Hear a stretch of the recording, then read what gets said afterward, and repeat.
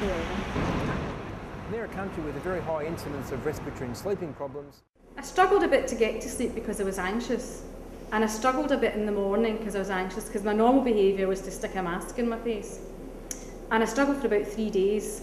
But getting over that, it was just being confident. It's like learning to drive a car, or to go on a bike, or to swim. These are skills that you learn, and once you've internalised that behaviour, it stays with you. Dysfunctional breathing is internalised behaviour. Something has knocked our breathing off.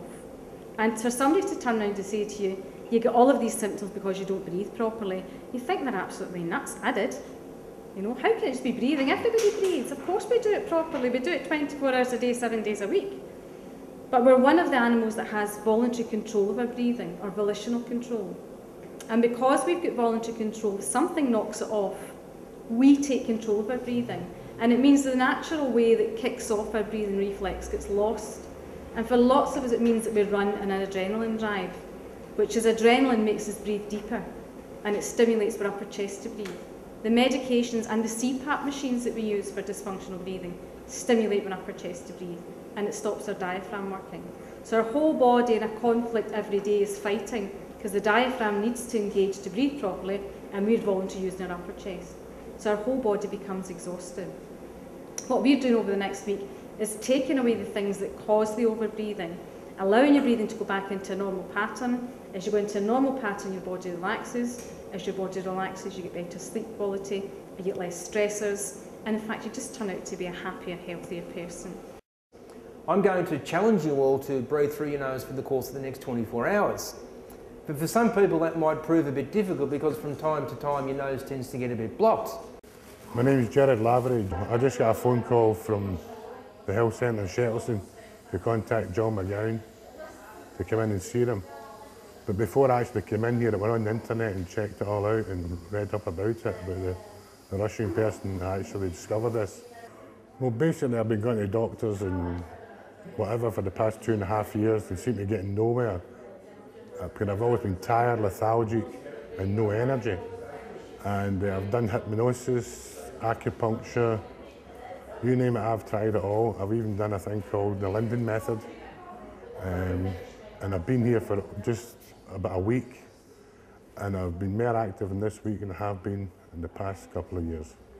I run my own business, and I'm always tired, lethargic, whatever. Can't get to sleep, you know, that type of thing. But since I've been here, I actually don't even go out after I leave my work at night. It's the first time I've actually been out for a period of a full week. You know, I usually leave my work, go home, and that's me. You know, you get a wee bit depressed with it as well. You know, and I think this has really helped. Funny enough, I've always had kind of cold feet and cold legs, and just only the past couple of days I've noticed that actually at the moment my feet's hot and they're always been cold. Basically what I've done this week has probably been more helpful for me than anything else in the past couple of years. My name's Nancy Laurie. Well, my husband was invited here from the doctor's surgery as he has sleep apnea. And whilst he was here, he told Paul that I don't sleep. And Paul invited me to come the next night. I didn't want to come. And I thought, no, I don't like to come. And he says, just come along and try it. And so I came along, not expecting anything. And I have had 3 good nights' sleep. I've slept all night. I'm so glad I came, because I've slept for the first time in years. I go to my bed and I wake up like every half hour or every hour, and that's been going on for years. My neighbours know that I used to get up at 3 in the morning and do the ironing, so they were all pretending they were coming over with the ironing. That's been going on for years and years. And this is the first time I've slept from 10 o'clock to 5 o'clock in the morning, and it's wonderful. I was a bit nervous because I've never came to anything like this before, and when Paul started saying about the breathing, and I was going, well, I didn't want to try it, but I just went along with everybody else.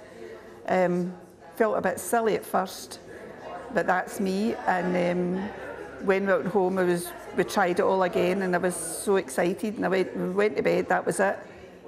Did what I was told. Didn't put the tape on the first night.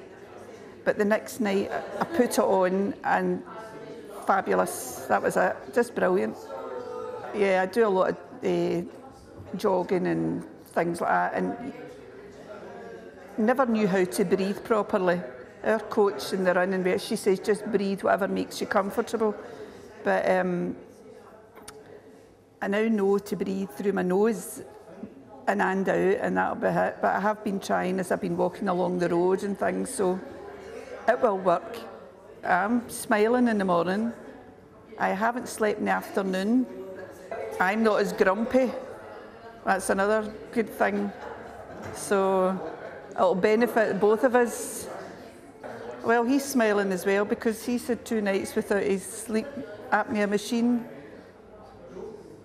David was snoring for years and not waking up all night, so therefore with him doing that, I couldn't sleep. Then when he got the sleep apnea diagnosed, I was still waiting because I couldn't hear him snoring, and I kept thinking there's something wrong, so therefore I was still not sleeping. So it was like a vicious circle. And this is the way it's been going on for years, and I think I've just been getting used to not sleeping, and I'm so desperate, I was so desperate to sleep. I have been sleeping for 3 days and I'm so happy. I have been here now for 5 days, and I've found that the breathing technique has actually just sort of transformed my tiredness, and also I haven't been using just a machine for 2 nights. I have been very, very relaxed. I don't wake up in the morning actually with a phlegm. I actually feel fine. In fact, I've had the sleep apnea machine for 12 years. 12 years I've had it. Yeah, it didn't matter where I went. I was always, always falling asleep, and then I'd start snoring. I would keep everybody wakened. So I went to the doctor because it was getting to the stage where my wife was getting really fed up because I was keeping her waiting, plus the family all night. I'll get sent to the Glasgow Hospital, and that's where they operated on the soft palate at the back of my throat. It worked for a couple of days, and then I went back to normal, which meant it was a waste of money. And after that, Dr. Frashenta, who was a young girl there, when she said to me that I had sleep apnea, but she told me I stopped breathing during the night, which I went, what? He says, yeah, when you stop breathing just so many times per hour per night, and that's why you're waking up tired. This has been definitely something else. It should be funded, and because I think this will actually just help a lot of people that suffer. I'm not actually talking to just snorers and people, man, actually sleep apnea. And folk, man, with asthma. I think people who have got insomnia, which my wife has, and she came along with me, and she's had 3 nights sleep, which is not known since I've known her, and I've known her a long time. Yeah, because I've been married to her 40 years. So she is now getting a quality of sleep, and she stopped nagging me for a while. Honestly, just going to recommend this, and I'll be probably actually going to my doctor, and I'm going to tell him this has been brilliant, and actually to recommend other people to come to it. My name's Eddie Amato. I've been diagnosed with sleep apnea almost 10 years ago. Eventually I went on to CPAP respirator. The pressure of the air was irritating my tongue. I was losing the taste of my food. The internal part of the mask was cutting into my gums as well, and my mouth was quite a mess. And I had seen my local GP a few months back, and he had mentioned BUTEYKO to me. I didn't quite understand it. A letter a few weeks ago asking if I was interested in in trying it as an alternative remedy to the CPAP respirator, and I thought, well, I'm not sleeping. My health has been terrible because lack of sleep, and it's caused me all sorts of problems. So I was sceptical. I'd heard that that people with asthma had benefited from it, but I wondered about asthma. You can see people having attacks that have relations suffer from it, and I see them with inhalers and things. But basically, it's when I fell asleep, and I thought, when you fall asleep, you fall asleep. You know, how can you control things when you're sleeping? But I was willing to try, because my quality of life has been really poor over the last couple of years. For the last 3 nights, I've went without using my CPAP respirator, and I haven't woken up. I'm normally up during the night 2 or 3 times, go to the toilet and things. Even while using the CPAP respirator, I've had apnea attacks, and I've kicked my wife, I've punched my wife, I've elbowed her.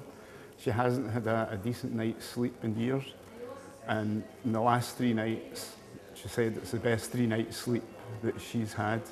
In fact, she looked up the internet to see what Paul looked like, so that if she meets him in the street, she can thank him. I'll need to tell him that if a strange woman comes up and starts thanking him, it's probably my wife. I feel fresher now. When I was getting up in the morning before, I was still feeling tired, but I'd maybe get a cup of coffee, I'd have 2 sips out of it, and I'd nod off to sleep again.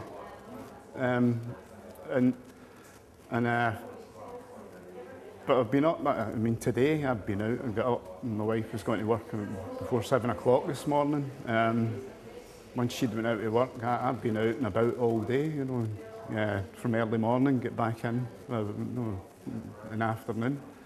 I've never had stamina like that for quite a long time. I'm aware that sometimes I do breathe through my mouth, or that I'm now still breathing through my mouth, but I realised that I was doing that all the time. I was always breathing through my mouth, but I didn't realise the importance of it.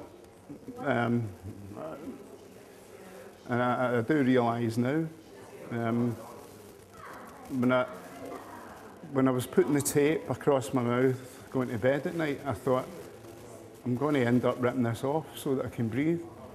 But I've been really surprised that the tape's still been there in the morning.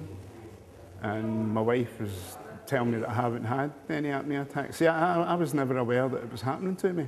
My snoring was so bad it disturbed the neighbours. It was so loud that I was expecting it to be a charged with breach of the peace because of my snoring.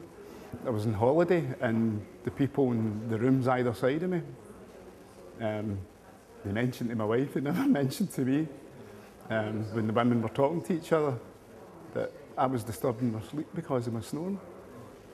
We live in a 1-bedroom flat. She got up and lie in a settee in the living room. And then when I got up out of bed, she'd have to go back into bed and maybe not getting up to 2, 3 in the afternoon. You know, basically, we were sleeping in shifts. One thing that she said this morning, it was wonderful to turn around and give me a cuddle this morning. As she says, we say in Glasgow, to curry in, an expression to cuddle each other.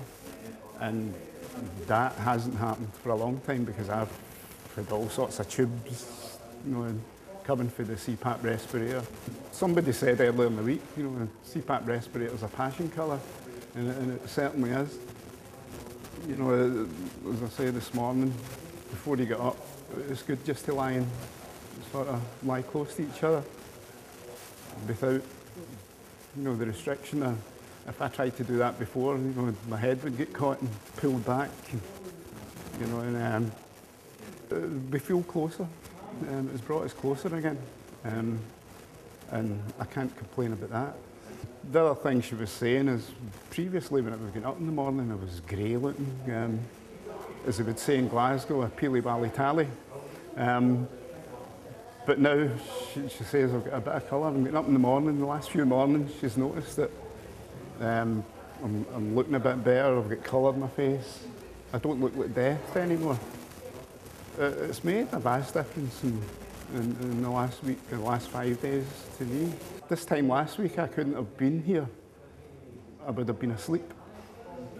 Everybody knows that I suffer from apnea, but nobody ever thought about how it was affecting my wife.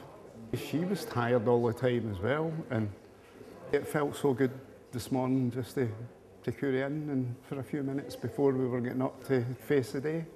It helps you face the world much better as well. And I mean, she